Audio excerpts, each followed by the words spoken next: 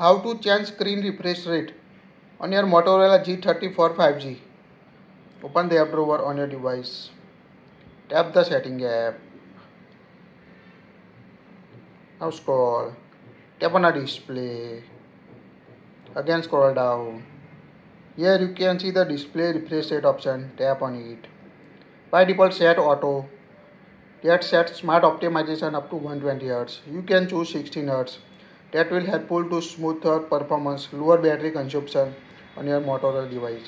You can also choose 120 Hz refresh rate. That will increase the battery consumption on your device. So select the option you want to set on your Motorola device, 16 Hz, 120 Hz, or choose the auto. That will automatically optimize based on your use on your Motorola device. Higher the big display battery rates allow the smoother viewing on your device, and that drain the battery life on your device. So select the refresh rate you want to set on your Motorola device. That's it. Please like it, share it.